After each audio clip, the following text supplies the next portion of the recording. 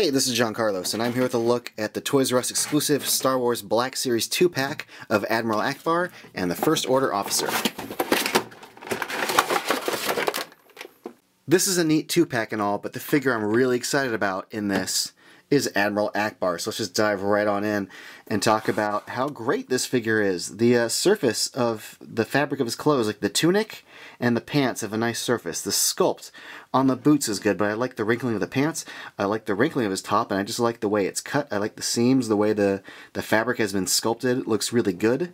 The paint on his little blue chest thing there is really cleanly painted, so that's nice. But where this figure really rocks is his skin surface, not the fabric.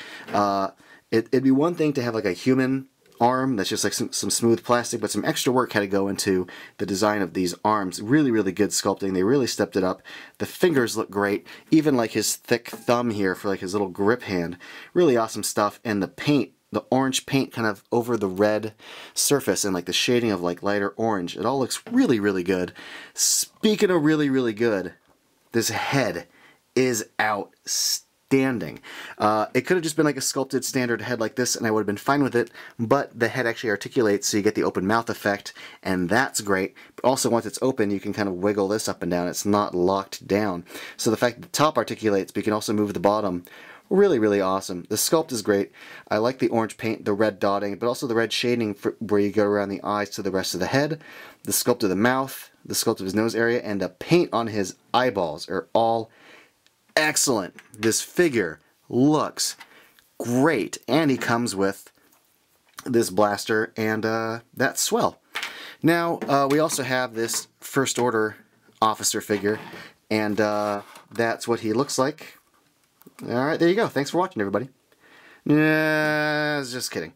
This figure is a standard kind of basic officer outfit, and they did a great job with the details of the First Order officer outfit. The little cylinders look good on the chest there. Again, the seams, like the quote-unquote tailoring of it, the way the fabric bunches at the belt and flares out looks good. The pants that are all fluffy, the shine of the boots, all looks really good. He's got like good gloved hands that read well, and then his head, as far as like standard guy goes, looks really good. I think they did a great job with the officer's hat. The First Order logo looks really good.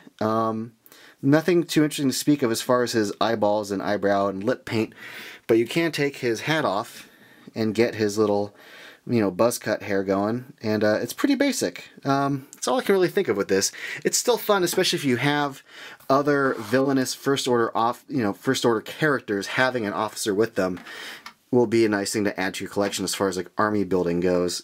He also comes with just the one item, this blaster here, which actually does have some nice silver paint in the middle of the gray and you know, the black holster there. So kudos to Hasbro for getting some details in there. This gun fits into the holster and fits into his hand, so I'll just go ahead and put it in the holster there now. Hey, there's an in-focus look at that. Now here they both are with their blasters ready to fudge some stuff up, and I love that the blaster fits into Admiral Ackbar's hand. Like, his weird unique hand is still sculpted in a way that grips that blaster well, so that's great. And I may have talked some trash on how basic the first officer is, but they did a good job with the paint anyway. Like, his eyebrows aren't just straight lines, they have little like edges to them, so that's nice, and the lip paint is pretty good. I love this set, and I love having an action figure of Admiral Ackbar. I only wish it was the Return of the Jedi version that they had released, because that's the one we all fell in love with. But between The Force Awakens and The Last Jedi, I'm glad we got this version of him, the Last Jedi version, because I was not a big fan of his weird little vest that he wore in The Force Awakens. This was a better outfit between the two movies. I'm glad we have it. I freaking love this head sculpt so much. Thanks for watching, everybody, and if you want, you can follow me on Instagram and Facebook and all that stuff, or don't.